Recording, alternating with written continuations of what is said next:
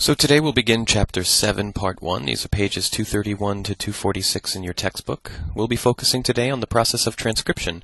These next two lectures, all of Chapter 7, really cover how the information in DNA is turned into protein, how it's decoded to build a protein.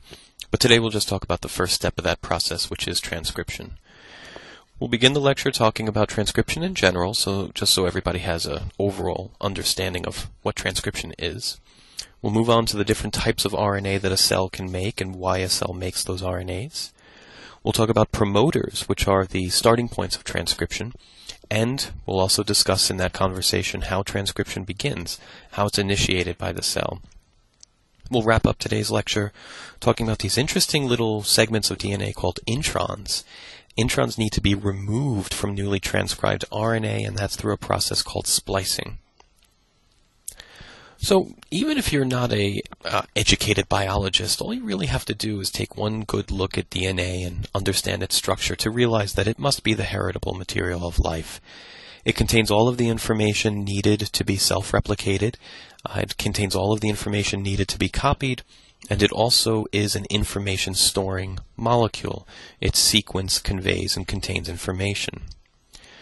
Crick and Watson, in their seminal paper, which described the structure of DNA, ended that paper with this quote. I love this quote. I think it's probably one of the largest understatements of the century. Remember, please keep in mind that this quote is describing probably the most important discovery that science has ever made. This is Watson and Crick. It has not escaped our notice that the specific pairing we have postulated immediately suggests a possible copying mechanism for the genetic material. It has not escaped their notice. I love that.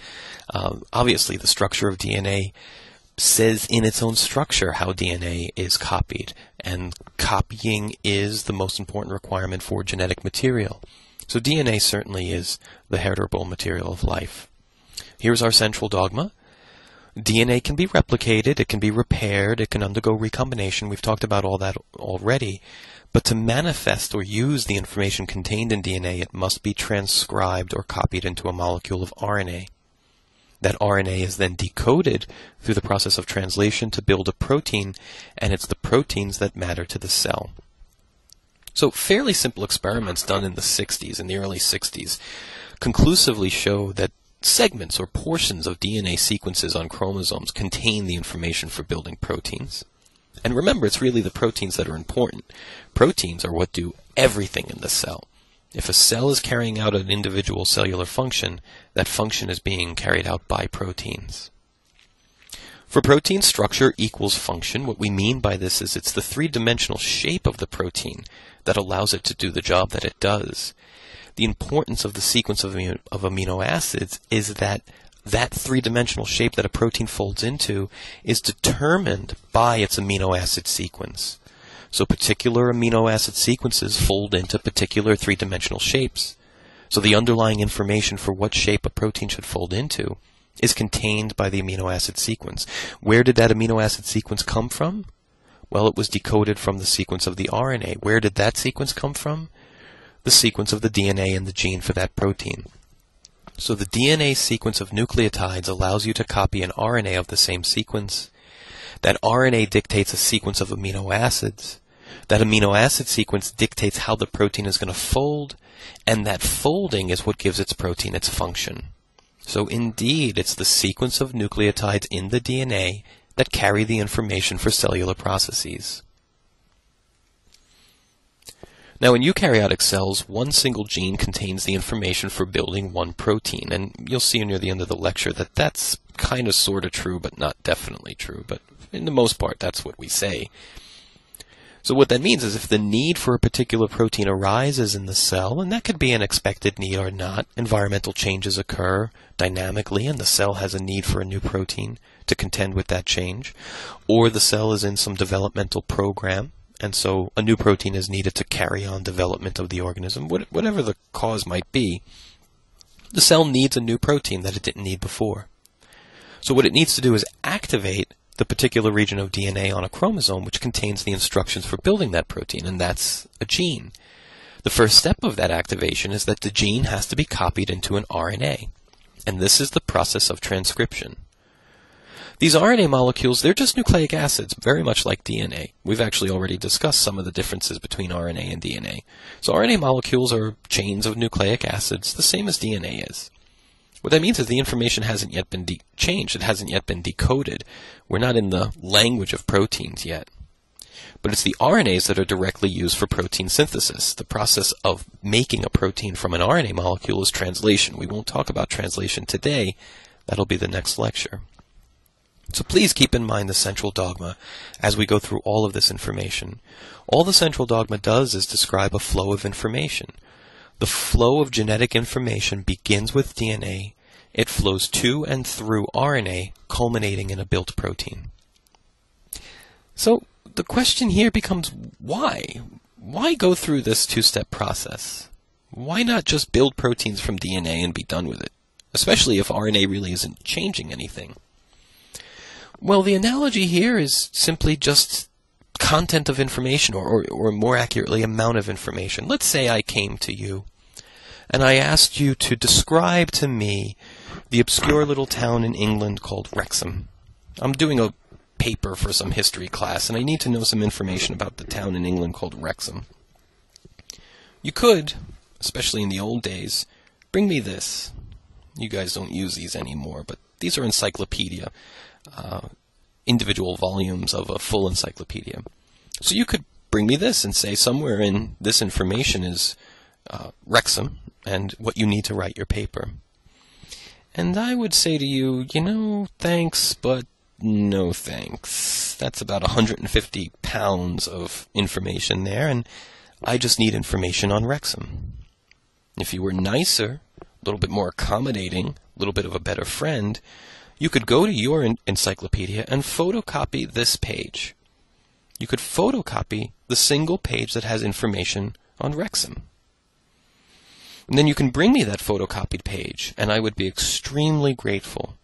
I'd be grateful for two reasons. You've provided me with the information that I need, and you've done it in a very usable, portable format that's convenient for me to use. This is the point of the central dogma. The genome contains all the information that a cell could possibly ever need. The genome, the DNA genome of the organism, is the encyclopedia. All the information is there, and all the information must be stored. So the genome contains the information for doing everything. But it's mostly too much information. The cell doesn't need all this information all the time, just as I didn't need the entire encyclopedia. That single photocopied page is analogous to the messenger RNA, the mRNA that's made through transcription. This is the convenient form. This is the single copied piece of information that I needed at that time. I don't need the full encyclopedia. I need the page on Wrexham. I don't need the entire genome. I just need my gene for the protein that I need right now.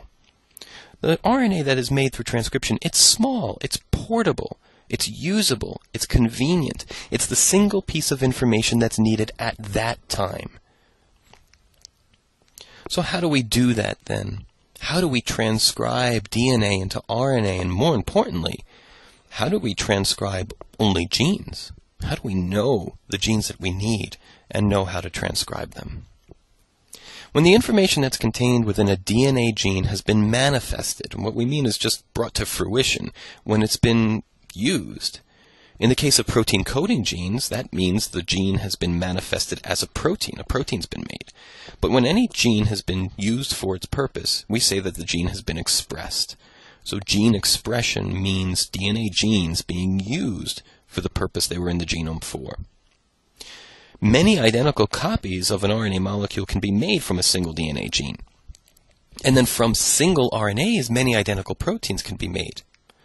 So we have this process of amplification occurring, where a single gene on a double-stranded piece of DNA can be copied and copied and copied and copied into multiple identical RNAs. This is as though you went to your encyclopedia, found the one and only page that refers to Wrexham, but made a photocopy for me and my friend and my group member and my mother and everyone else who needs a copy of that information to help me with my report. They're identical copies of the single piece of information that was in the encyclopedia.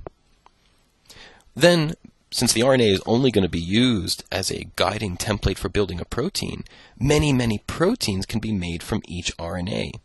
In this case, we're making 5 proteins from each RNA molecule that was transcribed. So we have 5 RNAs made from a single gene, 5 proteins made from a single RNA. So here we've made 25 proteins from this single gene. That is amplification. Amplification allows a cell to respond very potently and rapidly to any change or need. So if a cell gets hit with very high heat and it needs these heat shock proteins which allow it to survive very quickly, the cell need only to activate a single gene to make hundreds, if not thousands, of identical heat shock proteins to survive that heat shock.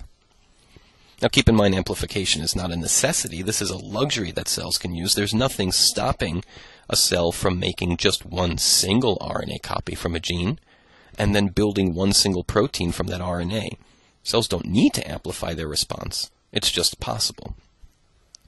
So the amount of protein needed by a cell should and does match the need. The amount of gene expression dictates how much protein is going to be made, and the amount of protein made matches the need of the cell. This is achieved through regulation. Gene expression is regulated at multiple steps, and we'll begin talking about gene regulation after the first exam. So before we move on, let's just describe the terms transcription and translation in a little bit more detail and do it in a way that you don't have to memorize but simply understand. Transcription outside of the realm of biology has a very distinct meaning. This woman in this cartoon is transcribing. What she's doing is she's listening to spoken words in English, presumably, and she's typing them onto her computer in English. In transcription, the language is the same. The motto of the transcriptionist is, "You speak, we type." They're hearing English and they're typing English. They might be changing the form that the information is in, from spoken sound to written word, but they're not changing the language. Translation means something different. When you translate language, you go from one language to another. This is the Beethoven song Ode for Joy, translated from German into English. Here the language changes. Google Translate also does that. So translation means going from one type or form of information to a completely different form. So when we say we transcribe a DNA gene into RNA, the implication is, accurately, that the language stays the same. See, DNA and RNA both speak the language of nucleic acids or nucleotides. So when you go from DNA to RNA, you don't change that language. You are transcribing that information, you're changing its form, but you're not changing its language. RNA is very similar to DNA. RNA is a linear polymer made up of only 4 nucleotides that are held together in 5' to 3' chains by phosphodiester bonds. That sentence could just as easily describe DNA. We'll talk about it more in the next lecture, but when you translate from RNA to protein, that's when you're going from the language of nucleotides to the language of amino acids. That's a completely and radical change, and it takes a little bit more of a complex cellular process to do that. But back to RNA and DNA. There are actually only a few differences between RNA and DNA, and we've talked about some of them already. One for sure we already know, and it's shown here by these red arrows. DNA has been deoxified. That 2' hydroxyl that we see on the ribose sugar of RNA is deoxyribose in DNA. And that 2' hydroxyl is now a proton. It's now a hydrogen. That's the main difference between the two. Also, in RNA there is no thymine. RNA has uracil, the base uracil, in place of thymine. So there's no T in RNA. There's a U instead. Everything else you know about T is the same. Uracil base pairs with adenine. So U takes the place of T, but there are no thymine bases in RNA. Probably most importantly, biologically, RNA is usually single-stranded, whereas DNA is always double-stranded. This single-stranded nature of RNA allows for what is called intramolecular base pairing. That means a single RNA strand can base pair with itself, and this allows for some pretty funky three-dimensional shapes that RNA can take. These are some examples. The one on the left is stupid. I don't know why they made it look like a person. That bothers me a little bit. But the point here is that this is a single RNA strand. We'll say this for argument's sake is the 5' end. So this RNA starts at the 5' end, and this is a single RNA strand going all the way around in this silly shape and coming here at the 3' end. But because some of these sequences are complementary, this G can base pair with this C, this U can base pair with this A with this U with this A, and so there is base pairing within the single molecule. This causes the RNA to take a three-dimensional shape. The same is the case here. And this is a much better diagram for what happens. The same is the case here. So these single strands of RNA base pair with themselves, in essence, and form these three-dimensional folded shapes. DNA can't do this. The reason DNA can't do this is because DNA is always double-stranded.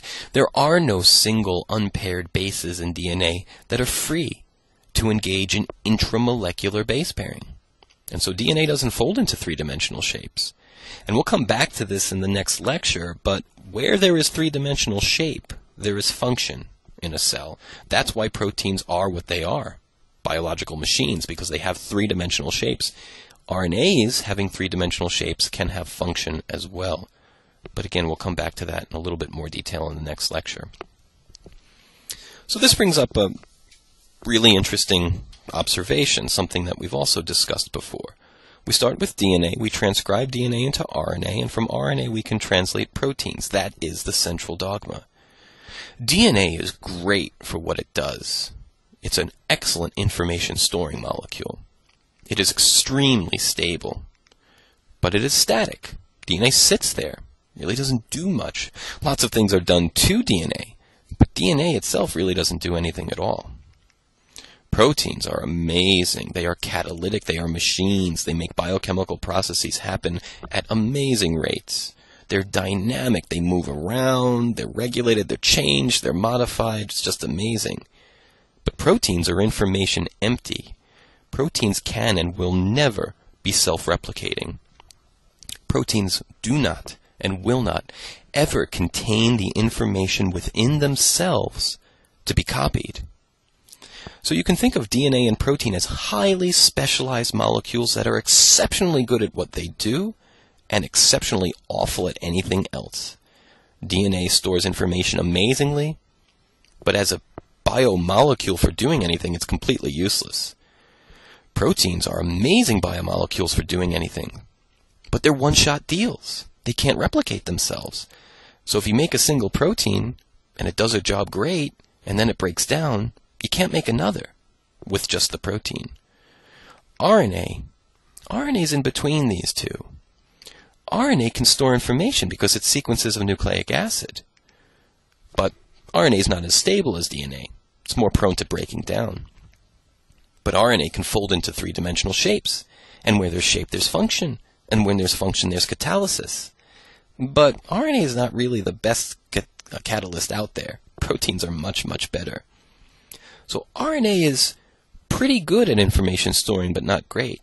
RNA is pretty good at catalysis, but not great. But RNA is the only molecule known to life that is capable of these two things. What that means is that it was an RNA world.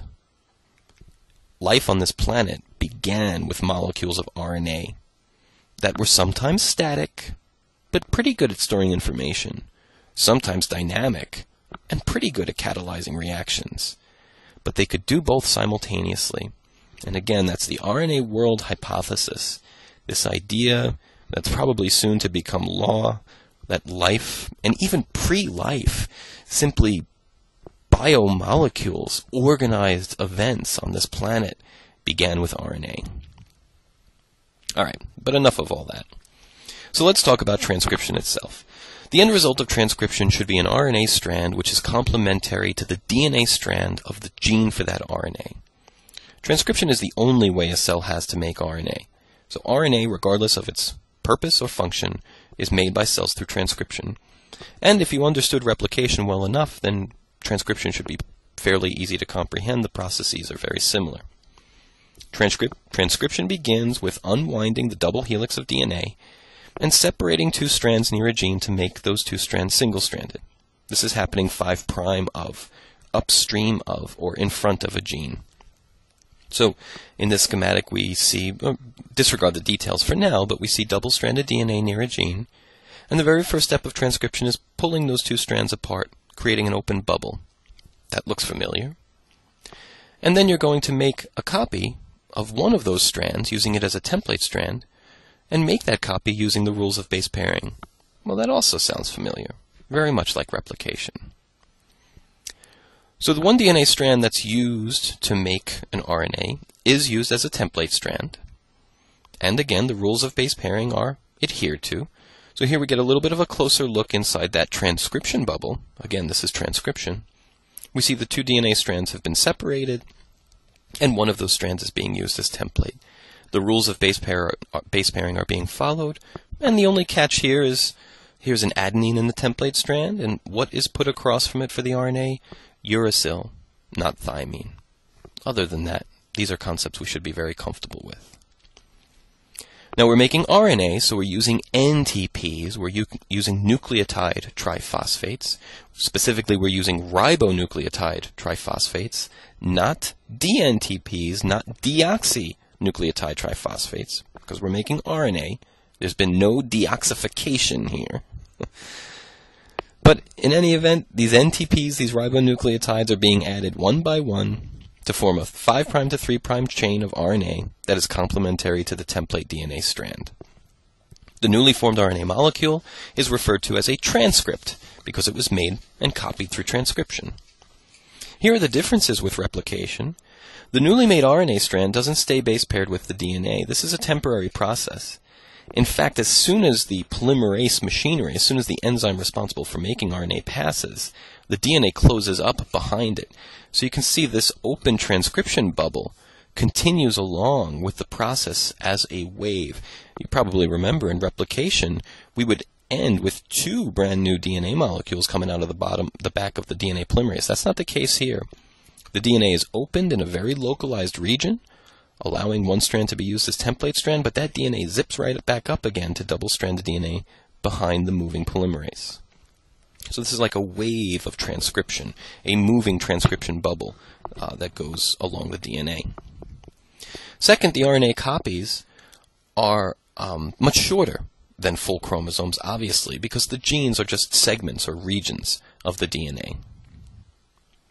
The enzymes responsible for transcription are called RNA polymerases because they make RNA polymers. They catalyze the formation of phosphodiester bonds between ribonucleotide subunits, making a phosphate sugar backbone of RNA, very much like we've seen with DNA. So here's a very general schematic of that. You see your phosphate sugar backbone, as we've seen it before. The bases are projecting outwards. Here we see the base uracil because we're dealing with RNA. Just like DNA replication, the energy needed to power this process comes from the NTPs themselves. NTPs stand for ribonucleotrophosphates, triphosphates. So remember, those are high-energy bonds between those phosphates. To link this base onto a chain of RNA, we would have to cleave this bond right here. And that bond contains a great deal of energy, and that energy would power this process forward. Because the RNA is only associated with the template strand of the DNA in that very localized transcription bubble, we can actually have multiple RNA polymerases transcribing a gene simultaneously. They're like tractor trailers on a highway, one right in front of the other, riding each other's bumper. And that's shown here. Here the direction of transcription is from right to left. So the RNA polymerase we see here closest to the left has been at the process for the longest. So it has the longest RNA strand made. This guy's just started the process, and so his strand is the smallest. But all these RNA polymerases are marching from right to left, transcribing DNA as they go, and when each of them end the gene, they'll all have made the same RNA molecule. This is a true electron micrograph of the same process. Beautiful, beautiful structure. It looks like palm frond, some kind of leaf. But what we are seeing is this very same process of simultaneous transcription by multiple RNA polymerases. This thick dark line in the center, that's the DNA. And these little kind of wavy lines that are thinner coming off of it are the RNA molecules that are made from transcription. On the ends of these RNAs are proteins that bind to the 5' end of the RNA molecule. So it kind of puts a point on the end, a little dot on the end of each of those molecules. Here we see short RNA molecules, and closer to the end of the gene we see molecules that are much, much longer. So this is a single gene we see here, from here to here. And we see multiple RNA polymerases. Well, we don't see them, but we can infer their position. We see multiple messenger RNA molecules coming off of this DNA gene through these polymerases that are in different stages of transcription. Just beautiful, beautiful imagery. Part of the reason for this simultaneous transcription is that transcription actually occurs quite slow, especially as compared to replication. Transcription proceeds at about 30 bases per second. But this decrease in speed for RNA synthesis is compensated by simultaneous transcription. So really the name of the game here is how much RNA can you make per unit time? Well, you can't make so much RNA with a single polymerase because it moves quite slow. But if you have multiple polymerases on a gene in a single time, then you're making that much more RNA. These RNA polymerases, like any RNA polymerase, can initiate transcription without a primer. Remember, that's the power of primase in DNA replication, is that we have to make an RNA primer before we synthesize DNA, so we can always make RNA without a primer. RNA polymerases do have a higher error rate than we're used to seeing before. They make about one mistake in every 10,000 bases transcribed, but this is okay because RNAs are relatively short-lived. So if you make a mistake in the RNA, you make a mutant RNA molecule. You're going to make mutant protein from that, sure, but eventually that RNA is going to decay, and you won't make that mutant protein anymore. So mutant proteins made from mutant RNAs are transient. If you pick up a mutation in the DNA itself, every single messenger RNA you make from that gene will be mutant, and every single protein you make moving forward from that gene will be mutant. Not the case with errors in RNA.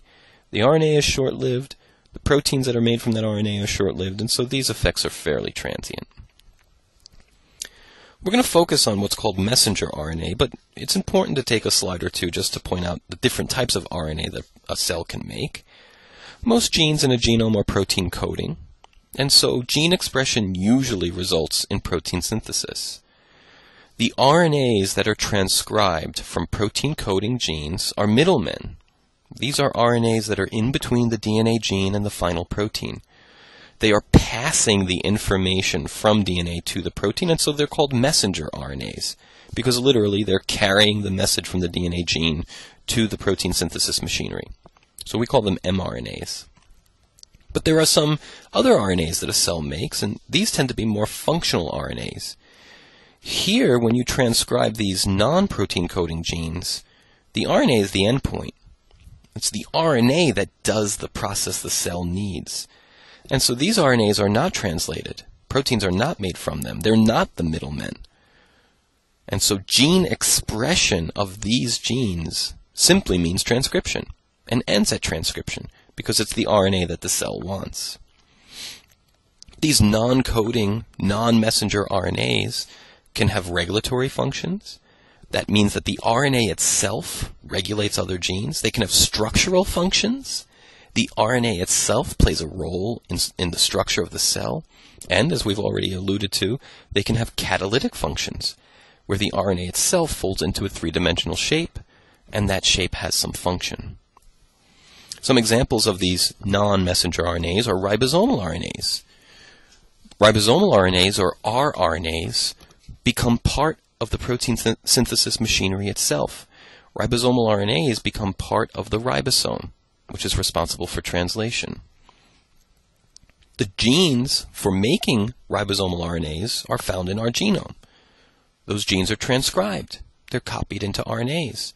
But those RNAs are never translated because they're not protein coding. The RNAs are made for the RNA's sake. Those RNAs go and join the ribosome and assist in translation. This is still gene expression. Those ribosomal genes in the genome have been expressed. RNAs have been made from them. But the expression stops at the RNA level. You might remember that these ribosomal genes are those that are clustered together in the nucleolus of the cell. We've talked about these very briefly before. There are also transfer RNAs, tRNAs, that are also play an integral role in protein synthesis, which we'll talk about in our next lecture. There are microRNAs, miRNAs, that do tons of just mind-boggling, amazing things. And there are also others as well. So this table, Table 1 from Chapter 7, just lists these different types of RNAs and says very briefly what they do. But today we're talking about protein synthesis, we're talking about messenger RNAs, and so let's focus the rest of our conversation here on how we transcribe messenger RNAs and what they do in a cell. So we're going to begin talking first about what goes on in prokaryotes, how transcription is started in prokaryotes, and then we'll move to the slightly more complicated story of our cells, of eukaryotic cells. So we'll have to just be patient and put our agreed-upon narcissism aside for a moment to talk about bacteria. Eukaryotic transcription and bacterial transcription have a great deal in common. But because the process is simpler in bacteria, it's easier to kind of get the basics down using prokaryotic systems, and then we'll go on and talk about eukaryotic cells and add some of the complexity. For most biological processes, the hardest thing to do is start the thing. Most biological processes are repetitive. You do the same thing over and over again. So once you get into that repetitive mode, it's quite simple for the cell to just keep chugga-chugging through whatever it is it's doing. It's getting the signals right to start these processes that's hard, and transcription is no exception to that. Also, starting processes, and transcription certainly is no exception to this either, is a wonderful point of regulation. What we mean by that is, if you don't need to make a protein, block transcription. Stop transcription of that gene from starting. If that gene can't be transcribed, then there's no messenger RNA to translate, and protein will never be made. So if the hardest part is starting, then that's the easiest part to block, because it's the hardest part to do, if that makes any sense. Anyway, the very first challenge that any RNA polymerase has is actually finding the damn gene. Remember, all DNA is just DNA. DNA is nothing more than chains and sequences of A's and C's and G's and T's. So where in that chain, where in that chromosome is the gene that you need to transcribe? RNA polymerases have a general weak affinity for DNA. RNA polymerases have some positive charges associated with them. Remember, DNA is negative, so there is a weak attraction between DNA and RNA polymerases. What that means is when an RNA polymerase collides with a DNA molecule, it's going to stick to that molecule, but it doesn't like it enough to stay put. So it sticks to the phosphate sugar backbone of the DNA, but it starts moving. The RNA polymerase starts scanning, and it's scanning the DNA for a particular sequence. When the RNA polymerase stumbles upon the sequence that it's looking for, it stops scanning and it binds tightly. These sequences that RNA polymerases bind to, specifically and tightly, are called promoters, because these sequences promote gene expression. So here's an example of a bacterial promoter. Really all that we're interested here in this schematic is that the start site of transcription is right here, and the RNA polymerase is going to bind just upstream of that, just in front of that, to this promoter. And although I'll never hold you responsible for this at all, this region here at -10 and this region here at -35, these are the specific sequences in green that the RNA polymerase binds to. So promoters lie immediately upstream of genes. The DNA is pulled apart at the promoter, making that DNA single-stranded, exposing the template strand for transcription. And so we make our transcription bubble right here at the promoter. So we go from scanning mode of the polymerase in blue to opening mode, the polymerase here in blue, happening right here at the promoter. Once we get that transcription bubble formed, the RNA polymerase is going to transcribe. It's going to build that single strand of RNA, using the template strand of DNA as a guide, and it's going to keep doing that and keep doing that until the polymerase encounters another specific sequence that we call a terminator. No big mystery in what the terminator does. It's going to terminate transcription and stop the process at the end of the gene. So polymerase ends transcription at the terminator. The polymerase lets go of the DNA. It also lets go of the newly minted RNA, which then it can go off and be used for translation. So that's shown here. Once the RNA polymerase transcribes the terminator, complicated cellular signals occur, but we won't go into those at all, but those cause the RNA polymerase to let go of the DNA, let go of the RNA, and everybody's gone back to where they were when they started. In bacteria, what allows RNA polymerases to bind specifically to that promoter is a separate protein called sigma factor. So in bacteria, sigma factor, this is the Greek letter sigma here. Sigma factor is directly responsible for recognizing and binding the polymerase to the promoter. But sigma factor loves that promoter sequence. So if sigma factor never let go of the rest of polymerase, it would be as though polymerase was an angry, angry dog on the end of a leash, constantly trying to move forward but never being allowed to. So once transcription has started and been stably initiated, sigma factor must let go of that leash. Sigma factor must disassociate with RNA polymerase, allowing the polymerase to continue down the gene. So now with all those pieces in place, we can kind of look at this schematic as one big story. RNA polymerase, along with sigma factor, collided with this DNA molecule way, way back here somewhere and just moved along it, scanning, scanning, scanning. What was really responsible for the scanning was sigma factor. Once sigma factor came upon that specific promoter DNA sequence, it bound there tightly and locked that polymerase down. That ends the scanning mode. Other subunits of the polymerase then pull the DNA apart at that promoter, exposing the single strand of DNA. RNA is made using that single strand as a guide, and once that RNA has become stably made, it's about 10 nucleotides long. Once the polymerase has strung together about 10 nucleotides, it tries to move forward. It would like to move forward, but sigma's holding it back. At that point, sigma factor lets go of the DNA, releasing the RNA polymerase from the promoter. Now the RNA polymerase flies down that gene, transcribing as it goes, opening that transcription bubble as it goes, until finally it transcribes the termination sequence. The termination sequence causes the RNA polymerase to let go. The RNA is let go from that process as well.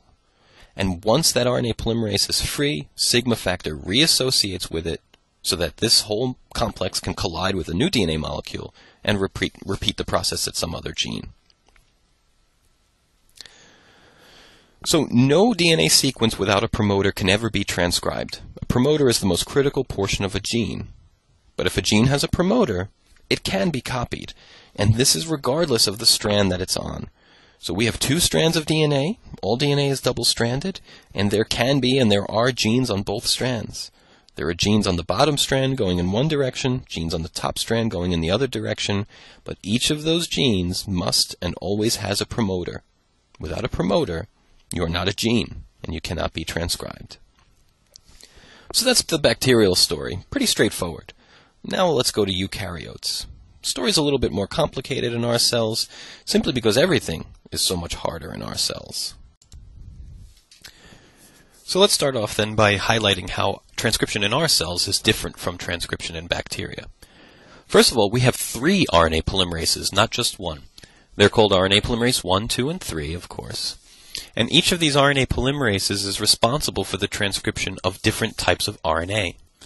RNA polymerase 1 and 3 are used for the RNA genes. These are the genes that gene expression ends with an RNA molecule, the tRNAs, the ribosomal RNAs, the microRNAs, etc.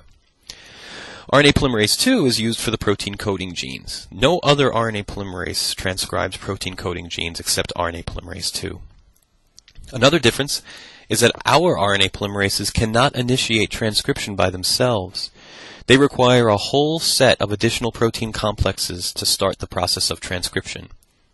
These other additional proteins needed for our transcriptional initiation are referred to as general transcription factors, or GTFs. And transcription of eukaryotic cells cannot happen without these GTFs. In fact, when the RNA polymerase 2 from eukaryotic cells was first discovered, it was discovered in yeast. It was purified so that only RNA polymerase 2 was obtained by scientists, and they threw it in a tube with a whole bunch of genes and nothing happened. And for quite a long time, scientists could not figure out why, if they had purified the RNA polymerase machinery, they couldn't get transcription in a test tube. And the reason was because they didn't have the general transcription factors as well. Once the GTFs were purified and added to that reaction, everything worked. GTFs assemble at a gene's promoter along with RNA polymerase 2, and together all of these proteins form what is called a pre-initiation complex, or a PIC. Since the process in eukaryotic cells is much more complicated, that allows for much more regulation. Sometimes complexity is not a curse, but a blessing. The more steps there are to a process, the more each of those steps can be fine-tuned and regulated. And for the sake of protein synthesis, where the protein production really means cellular function, the more steps for regulation and fine-tuning, the better. But we'll talk about that regulation after Exam 1. The final difference between prokaryotic and eukaryotic transcription is that eukaryotic transcription has to deal with chromatin and nucleosomes. Remember, all of our DNA is wrapped up into chromatin, and so that's a pretty major hassle, having to transcribe through all of these nucleosomes, all of this nucleosomal DNA. But that too we'll expand on much later in the course. So let's move on to the general transcription factors themselves. The general transcription factors are responsible for recruiting RNA polymerase to the promoter. The GTFs correctly position that RNA polymerase at the promoter. They also separate double-stranded DNA to single-stranded, forming the transcription bubble. And finally, it's the GTFs that launch the polymerase down the gene for transcription to occur. All GTFs are named in a similar way. They all start with TF, which stands for transcription factor. Following that is a Roman numeral 1, 2, or 3, which denotes the RNA polymerase that transcription factor associates with. So the GTFs for RNA polymerase 1 would be called TF1. And then finally they all end with a single letter, which is just arbitrary and identifies one complex from another. For RNA polymerase 2, all the GTFs are called TF2 something. And the first GTF to recognize and bind directly to the promoter is TF2D, transcription factor for RNA polymerase 2, named D. TF2D is a complex made up of many different proteins, and one of those proteins is called Tata binding protein, or TBP. So TBP is a single protein, which is a member of the larger complex TF2D. TBP binds to DNA directly. In fact, it's the only member of the GTFs that can directly bind to DNA. TBP binds to the promoter of the eukaryotic gene. Eukaryotic promoters have a specific sequence, and these sequences are very rich in thymines and adenines. For example, one common promoter sequence in eukaryotes is TATAAT, and they're usually found about 25 bases upstream of the actual transcription start site. Because of this sequence, because of this richness in adenines and thymines, promoter sequences in eukaryotes are called Tata boxes, and that's where TBP gets its name. Tata binding protein binds to these Tata boxes. I'd like you to take just a quick moment and think about why promoters have this particular type of sequence. How many hydrogen bonds between G and C? 3. How many hydrogen bonds between A and T? 2. So in the Velcro analogy of DNA, the Velcro holding T's to A's is actually just a little bit weaker than the Velcro holding together G's and C's. That means it's easier to pull DNA apart when it's rich in A's and T's, because there are fewer hydrogen bonds. It's harder to pull DNA apart when it's rich in G's and C's. So, promoters, much like origins of replication, are very rich in adenines and thymines because these are the weakest interactions and the easiest to pull apart. In any event, when TBP binds to the promoter, it actually bends or kinks the DNA 90 degrees. This is what TBP looks like when it binds to DNA. TBP is shown at the top in green and blue. The DNA itself is orange. You can see the Tata sequence there, TATAAA in this case.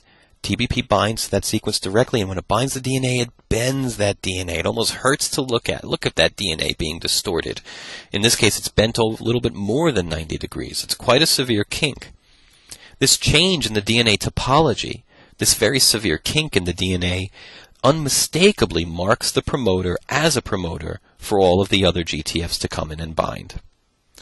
So following TF2D, of which TBP is part, the next GTF to bind, to associate with this complex, is actually not shown on this schematic, but it's TF2A.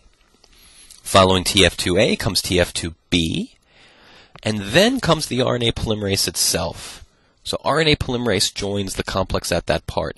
One of the subunits on RNA polymerase itself is TF2F. Following TF2F is TF2E. And the last GTF to bind this complex is TF2H. So the order of assembly of the GTFs is DAB, then the polymerase itself, and then FEH. The most helpful mnemonic I've come up with for myself to remember this is the word DABFE. If you can remember the word DABFE in its 2 syllables, you have memorized the order of assembly for the GTFs. DAB, space for the polymerase itself, FEH. Now, interestingly, much like histone proteins, RNA polymerase II has a tail. This is an end of the amino acid sequence of RNA polymerase II that projects away from the nuts and bolts of that enzyme. So this is an end of its amino acid chain that is accessible and modifiable.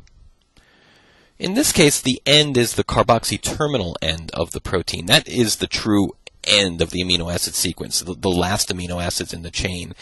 The tails of the histone proteins were actually the amino terminal ends. That's the very, very beginning of the amino acid chain, but it doesn't matter. It's the end of the amino acid sequence that's kind of hanging out there loose and is accessible. The carboxy terminal tail, or carboxy terminal domain, CTD, of RNA polymerase II can be phosphorylated. You might remember phosphorylation as one of the modifications that were done to histones as well. This phosphorylation of the tail of RNA polymerase represents a type of code synonymous to the histone code we discussed before.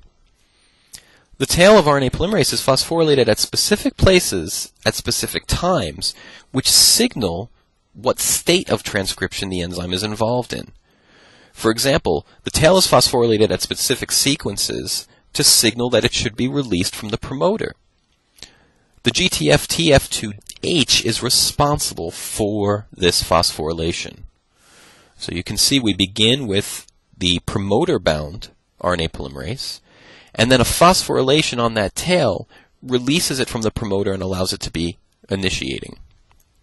Other phosphorylations signal that now the RNA polymerase is in the middle of transcribing, and yet more phosphorylations symbolize that the RNA polymerase is done with its transcription and should be terminated.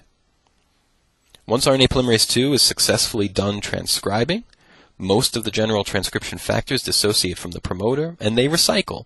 They're ready to be bound to other promoters and assist with another round of transcription there. Part of the recycling of RNA polymerase II itself is removing all of those phosphates, returning RNA polymerase to its unphosphorylated form. Only the unphosphorylated form, the clean slate of RNA polymerase II, can be recruited to a promoter and begin the process of transcription. So we're done. We've transcribed our gene, we've made our messenger RNA, we're ready for translation. Not even close. We've only started the process. Just because we've made a messenger RNA doesn't mean we're anywhere near being finished with that messenger RNA. As a general rule, if it's happening in our cells, it's a very complex affair. For bacteria, yeah, sure, it is that simple. We are done. Newly transcribed, finished messenger RNAs are immediately bound by ribosomes and translated in bacterial cells. No break in the chain of the central dogma. Remember, bacteria have no nuclei. That's the defining characteristic of prokaryotes. Everything is kind of in that big soup of the cytoplasm together. So, once a gene is transcribed and a messenger RNA is made, ribosomes are sitting right there ready to translate it. But we're eukaryotes. We do have nuclei. Our ribosomes are not in the nucleus, but transcription occurs in the nucleus. So the messenger RNA, which was just made in the nucleus, has to leave the nucleus and be exported into the cytoplasm in order for translation to be possible. This, what seems to be a hassle, is actually great. It allows for quality control. Our cells actually have the opportunity to inspect and check their newly synthesized messenger RNAs before those RNAs are used for translation. What allows this is the compartmentalization of the cell. One process occurs in the nucleus. The next process occurs in the cytoplasm. As part of this process of quality control, messenger RNAs must be processed. These processing events include additions made to the beginning, 5' end of the messenger RNA, and additions made to the end, 3' end of the messenger RNA. These additions to both sides of the messenger RNA are the cell's stamp of approval that the messenger RNA has been complete, it's been correctly synthesized. Only messenger RNAs with these stamps of approval, with these additions, can export the nucleus and be used for translation. And the enzymes responsible for these additions, They ride on the carboxy terminal tail of RNA polymerase too. They go along for the transcription ride, and they make these modifications in real time. And so here, on the very large tail of RNA polymerase, that same tail that is phosphorylated, we see factors for capping, which we'll talk about in just a second. We see factors for splicing. We see factors for polyadenylation. These are the three processes that happen to messenger RNAs before translation. And the enzymes, the proteins needed for all of them, track right along with the back of the RNA polymerase II and can complete these processes in real time as the messenger RNA is made. So as the beginning 5' end of the messenger RNA comes out of the back of RNA polymerase, who hops on it? The capping enzyme, putting a 5' cap. And these other factors needed for later modifications are also there, ready to access the RNA as soon as it's made. So the very first thing that happens to a messenger RNA is this 5' cap. The 5' cap is really nothing more than a slightly weirdo base. This is a methylated guanine that's attached to the 5' end of the messenger RNA in a very atypical way. It's kind of popped on upside down. And we take a closer look. We see here's the methyl group on this guanine. Here's the ribose sugar, no problem there. But look, we have all three phosphates kept. You know, usually we chop 2 of those 3 phosphates off, right? Here all 3 phosphates are still there, and we've been attached to the 5' end in this kind of upside down orientation. So 5' end to 5' end, rather than 3' end to 5' end. So it's just a methylated guanine that's been put on upside down, essentially. What's the importance of the 5' cap? Well, it marks the beginning of the messenger RNA, and more importantly, it marks it as genuine. It's the cell's way of saying, this 5' end of this messenger RNA, this is a real 5' end. This molecule hasn't been broken, it hasn't been severed. This really is the start of this molecule. RNAs also receive, messenger RNAs also receive a poly-A tail. This is the polyadenylation. The poly-A tail is usually hundreds and hundreds of adenines long. It's all it is. It's a run of adenine bases, and nothing but adenine bases, added to a messenger RNA's 3' end.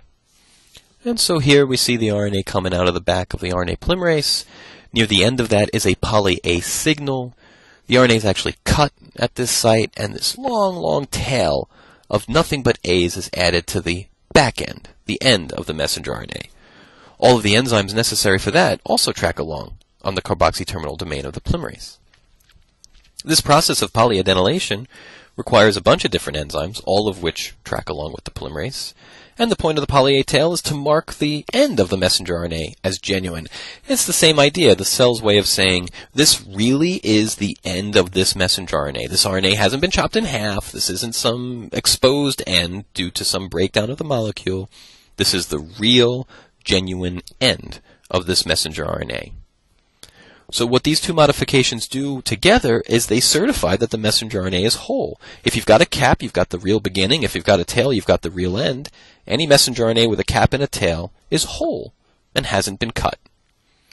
These two modifications also result in the messenger RNA being allowed to leave the nucleus. It certifies that it's ready for translation. Finally, they mark the messenger RNA as a messenger RNA. Transfer RNAs, ribosomal RNAs, microRNAs, they don't have 5' caps and poly-A tails. And so if a molecule of RNA has those two modifications, it is a messenger RNA, and the cell knows that it must be translated. In other words, these modifications tell the cellular machinery, hey, I'm meant to be translated. I'm meant to be turned into protein. Finally, proteins recruited to the 5' cap, so these are proteins that bind specifically to 5' caps, and proteins that bind specifically to poly-A tails interact with one another.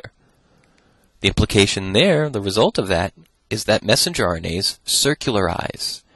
The cap interacts with the tail. This circularization, more than any other cellular signal, tells a cell that it's dealing with a good, fully processed, fully intact, non-broken messenger RNA. Alright, but we're still not done. The most important process we haven't even scratched the surface of yet. Most eukaryotic mRNAs are chopped up into little pieces and then stitched back together again. And I'll say it again. Most of our RNAs need to be cut into pieces and glued back together before we make protein. That's because our RNAs are interrupted quite regularly with sequences that are non-coding and are not involved in translation. Just amazing and simultaneously frightening. So all of our genes on our chromosomes have their protein coding sequences interrupted. And they're interrupted by quite long intervening sequences that don't code for anything. And these are called introns. These intervening sequences that don't code for protein are introns. And here we see a fairly accurate schematic of a eukaryotic gene. This is the gene on the DNA, so it's double-stranded. And we see all these pale brown introns, non-coding. This is to be contrasted against a bacterial gene. Bacteria don't have introns. And so for a bacterial gene, what you see is what codes. A bacterial gene is the coding region, period, and you make a protein from it. That's the case for us. In our cells, introns can range from single nucleotides in length to 10,000 nucleotides. 10,000 nucleotide interruption of a non-coding region that's just there in the way. The actual coding sequences, the things that actually matter, the parts of the gene that are in the instructions for an amino acid chain, those are exons. Exons are down here in darker brown. Most genes, believe it or not, are more introns than exons. Most of the sequence of a gene is more non-coding than coding. It's crazy. These are two human genes drawn to scale. The human beta-globin gene, this is important for hemoglobin. All right, maybe about 50-50. 3 exons in red, 1, 2, 3, with introns in between. No big deal. Human factor 8, this is a blood clotting factor. Look at this. Crazy. 26 exons. They're in red. The red regions are the coding regions. The schematic is to scale. Everything that's in orange is not needed, is intervening, is junk that's in the way, and it all has to be chopped out. Look at some of these exons are so small, and the intervening sequences are ridiculously big. It's just insane. Both introns and exons are transcribed into messenger RNA. The introns and exons are encoded on the DNA, and they're both transcribed. The reason for this is simply because RNA polymerases, they can't discriminate between coding and non-coding DNA sequences. RNA polymerase doesn't know what an intron is and an exon is. And so RNA polymerase transcribes both. Then, after transcription, all the functional coding exons need to be joined together. And all the intervening non-functional, non-coding introns need to be removed. This is done through a process called splicing. Splicing results in the introns being removed and the exons being stitched together. So in blue here are the exons, and the introns are in between in orange. We need to get rid of all this crap in between and take the blue regions and stitch them together. So how is that done? How do we splice RNA? To the limit of our understanding, most introns are junk DNA. Most intron sequences are molecular gibberish. The sequence appears to be random. The reason why I say to the limit of our understanding is who knows what we'll know 50 years from now. Perhaps introns contain a host of important information that cells need to have. But at this point, it seems as though that's not the case. What all introns do share, however, are very, very limited but critically important conserved sequences at their two ends, at their 5' and 3' end, and a little bit of conserved sequence in the middle. When I say conserved sequence, I mean these are sequences that are nearly identical in all introns found, regardless of how long they are or where they are, what genes they interrupt. All introns contain these very limited but highly conserved, highly similar sequences at their ends and in their middle. So we go back to this diagram, and truly what we mean is all introns have a GU purine AGU sequence at their 5' end, have a run of pyrimidines, that's what the Y's represent, any base, and then CAG at their 3' end, and somewhere in the middle they have this conserved sequence, of which the most important is this A in red, this adenine in red. All introns share these sequences. What's in between them? Complete gibberish. Complete random sequence. You can put whatever you want in between there. But you must, to be a spliceable intron, have these three regions at the beginning, in your middle, and at your end. These very limited but conserved sequences, they serve as molecular cues for removal. It is these sequences that allow introns to be spliced out. So using these sequences as a guide, a very complex machine called a spliceosome removes introns out and ligates the intervening exons together, does the chopping out and gluing of intron removal. Now, I say here it's a protein machine, the spliceosome, and then I say here it's largely made of RNA. Both of those are true. The spliceosome, like the ribosome, is actually a huge conglomeration of functional RNAs and proteins that work together to remove introns. If this were an upper-level class dedicated to molecular biology or a grad course, we would go through all the steps of intron removal. Since this is a hybrid cell and molecular biology class, we won't go into this in any great detail, but I would like you to appreciate the simple things that we see are happening here, which is that one of these RNA protein complexes binds to the conserved sequence at the 5' end of the intron. One binds to that conserved sequence in the middle. A few more bind to the conserved sequence at the 3' end. And then there's a lot of chopping. Chop, glue, chop, chop. And when you're done, exons glued together, and intron removed. This is the spliceosome. In essence, really the only mechanism you need to know for this class is that the freed 3' end of the intron, it attaches to that A in the middle, that conserved A in the middle of the intron. When that 5' end connects up to that A, we've actually made our first severing. So we see that here in this diagram. This A in the middle of the intron attacks or cuts the 5' end of the intron. We form this loop as a result.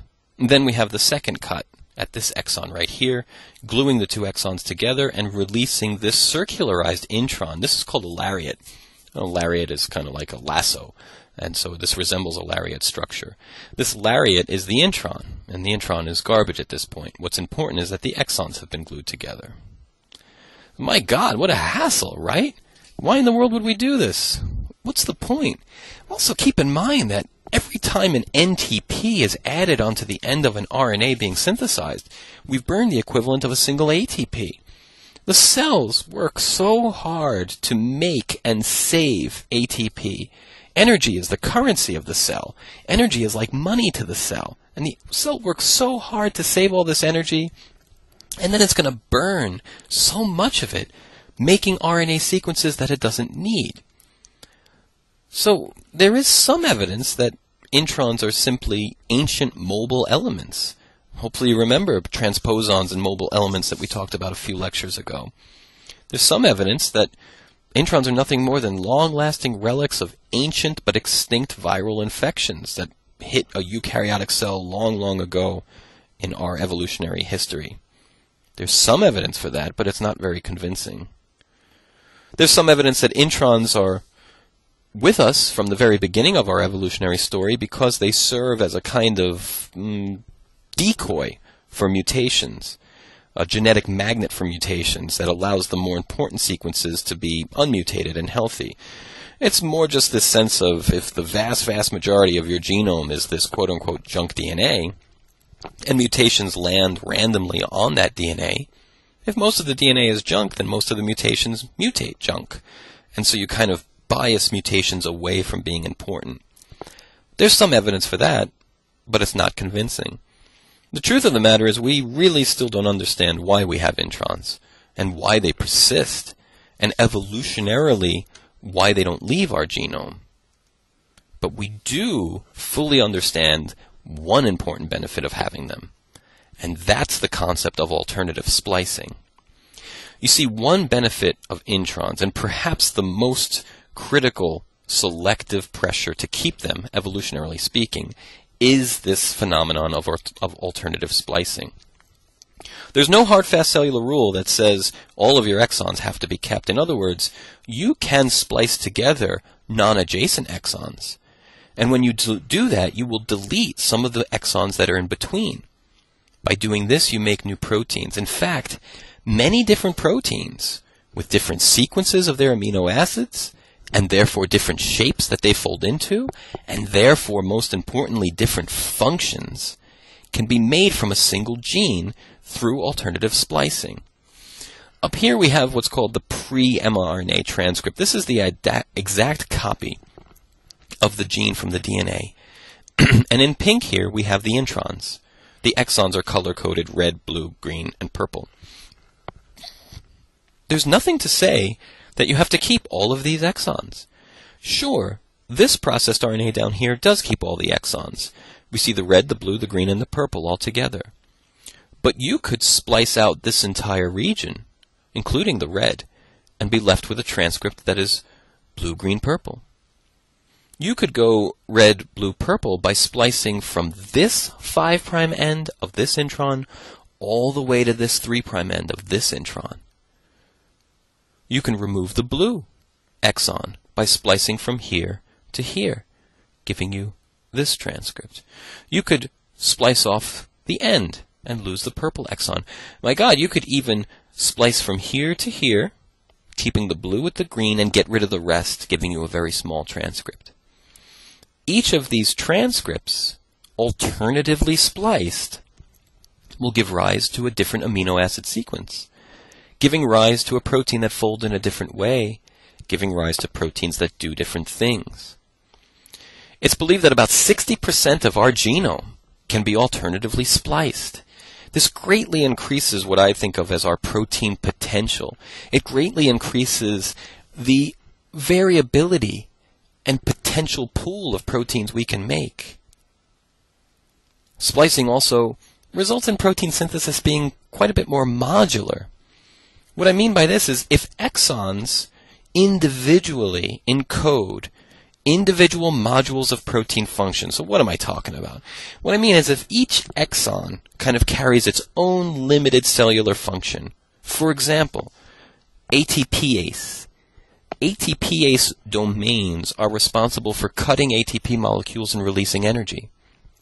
If you have an exon that is its own little self-contained individual ATPase module, you can give a protein ATPase activity by keeping that exon, and you can remove ATPase activity from a protein by splicing out that exon. So if exons are restricted to encoding individual modules of protein function, then exons can be spliced out and left in, and even traded between genes to give proteins functions or take those functions away. This on the bottom is a protein that we don't necessarily need to understand or talk about in its detail, but it's a protein like most others that contains multiple domains. We have a domain here that stops it from binding to DNA. Those are these regions here. Other segments of this protein, these are just portions of its amino acid sequence, but other segments of this protein regulate the interaction of this protein with DNA and also have some phosphorylation roles. These domains here, called homeo-binding domains or homeodomains, are involved in DNA binding and DNA bending, also localize this protein to the nucleus. And then here we have other repression domains, activation domains, etc., etc. The real take-home message here is that this single protein is divided into multiple individual domains, and each of those protein domains carry their own specific function. By having alternative splicing, the idea is if each of these domains is encoded by an individual exon, if we want to get rid of this homeodomain region, we could splice the transcript for this protein from here all the way to here, which would result in a protein that's synthesized from here directly to here, removing the domains in between. This is probably the power of introns through this process called alternative splicing. This modularization of proteins allows single genes to make proteins that are related to one another but carry out individual functions, specific functions, dictated by the exons that were kept and the exons that were removed. The analogy here is one of these KitchenAid mixers. My wife is a big cook. Cooking is probably her most favorite hobby. So we have one of these KitchenAids at home, and they're just amazingly versatile. They're really made to stir up bread dough. I think that's why they were invented. But they've made it so that you can pop on all of these attachments, and you can make ice cream, it can make pasta, it becomes a food grinder, a citrus juicer, grain mill. You can read through these, but each of these is a different accessory. You could think of each of these as an individual domain, providing this KitchenAid with an individual function. So if you want to be a citrus juicer, you would keep the Exxon, allowing you to build the citrus juicing accessory. You want to make a different protein that doesn't juice citrus but makes pasta? Well, leave that Exxon out, splice that Exxon out, and leave in the Exxon that allows you to make the pasta maker domain. And so this is a kind of modular way to switch out proteins. Are they all related? Sure, they're all based on the same general structure, right? They all need this motor, this engine to power them. So they're all from the same gene, but they have individualized function because of the exons that are left in compared to the exons that are removed. Okay, so let's wrap it all up then and kind of come home with some major concepts. Hopefully, as you can see, transcription itself was the easy part. Once transcription was done, and even during transcription itself, the messenger RNAs were checked for their quality. They were capped on their 5' end. They were given their poly A tails, and they were spliced. Only the messenger RNAs that survived all of these processes intact are allowed to leave the nucleus for translation.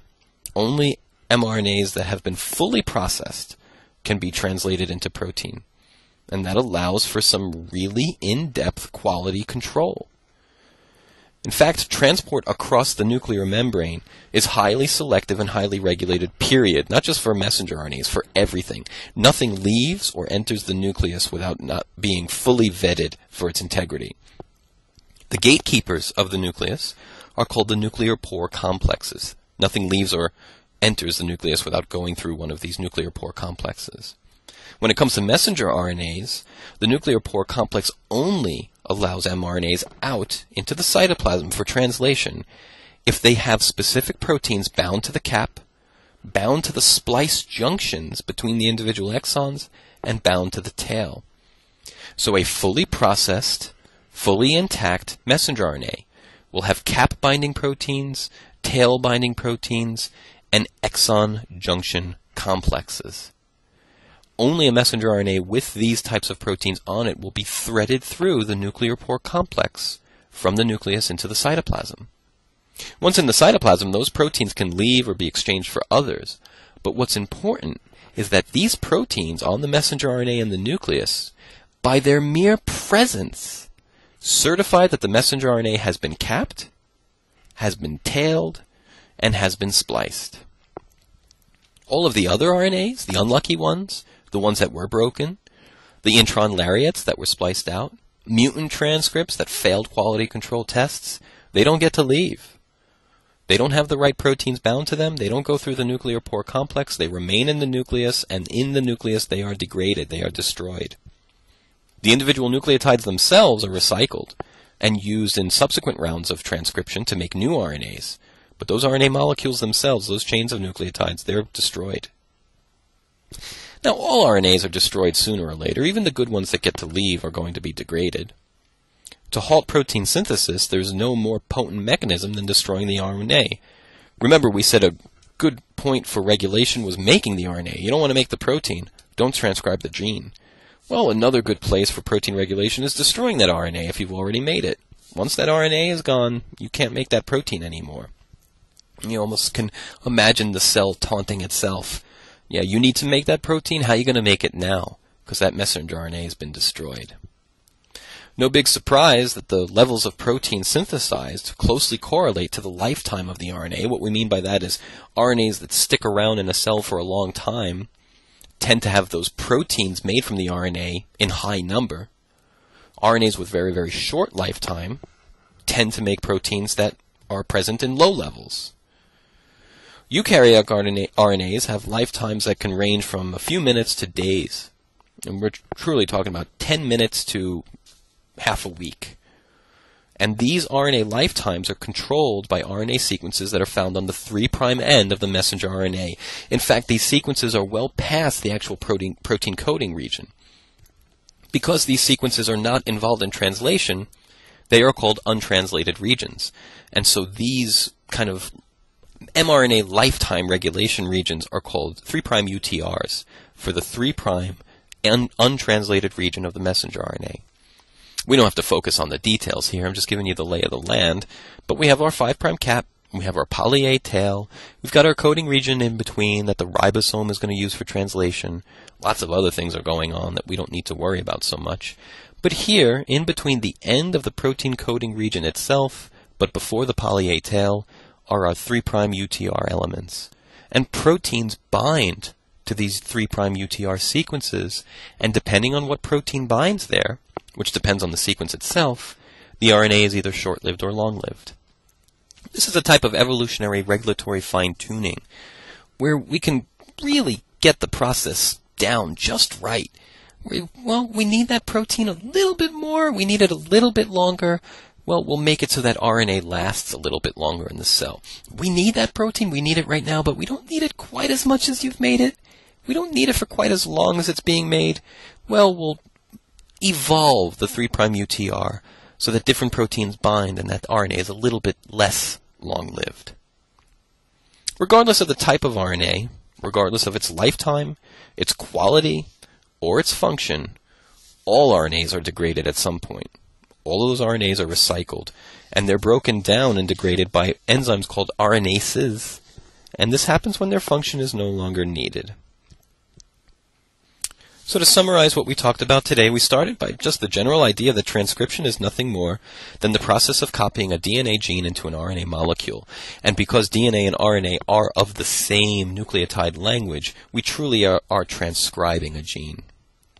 When the information that's contained within a gene has been manifested, we have said that the gene has been expressed. Now, for protein coding genes, it's a two-step process of transcription and translation, and the gene manifests as protein. Other genes are just making RNA as an endpoint. In either case, we have the ability for amplification where we can make many, many RNAs and subsequently, if necessary, many, many proteins from a single single DNA gene. Transcription in its basics closely resembles replication, but there are some differences which we went through. RNA polymerases are the enzymes responsible for transcription. We talked about some of the different types of RNAs, messenger RNAs, ribosomal RNAs, transfer RNAs, microRNAs. And then we began discussing the actual process of transcription itself. In prokaryotes and in eukaryotes, genes start with promoters. Promoters mark the beginning of a gene for transcription. Transcription then proceeds from the promoter all the way through the gene until the polymerase encounters another specific sequence that's called the terminator. And this sequence signals the stop, or termination of transcription. In our cells, we need general transcription factors to help our RNA polymerases initiate transcription. We didn't talk about the GTFs for RNA polymerase 1 or RNA polymerase 3, but for RNA polymerase 2, the RNA polymerase that transcribes protein coding genes, the GTFs assemble in the DABFA order. TF2D, which includes the TBP TATA binding protein, TF2A, TF2B, then the polymerase itself, TF2F, TF2E, and TF2H. Eukaryotic promoters are called TATA boxes because they're rich in T's and A's, and they are bound by TF2H, which includes the TBP subunit. We also said that TF2H is responsible for the phosphorylation of the RNA polymerase tail, which releases it from the promoter. And so the RNA polymerase 2 tail can be phosphorylated, but not only to release it from the promoter, but to serve as a code for many other cellular processes, such as I'm in the beginning of transcription, I'm in the middle of transcription, or I've terminated transcription. Eukaryotic mRNAs are processed. They receive a 5' cap, which is an upside-down methylated guanine. They receive a poly A tail through the process of polyadenylation, and they are spliced. So functional, mature messenger RNAs made in our cells that are all coding, that contain nothing but coding sequences, are made through splicing. Splicing involves the removal of introns and the stitching together of exons. This is done by the spliceosome. Finally, we ended with a short conversation on alternative splicing.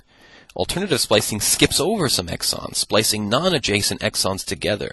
This creates new proteins, often in a modular fashion, which have new sequences of amino acids and therefore new or novel functions. This allows us to make many more proteins than we have genes. We can make related proteins, but with different specific functions, which adds a whole new level of power to the human genome. This wouldn't be possible without introns and is probably a selective pressure for keeping them. So that wraps up transcription. We're going to finish Chapter 7 in the next lecture, which is translation. We'll go through how proteins are actually made from messenger RNAs, and then that'll wrap up the first unit of the semester.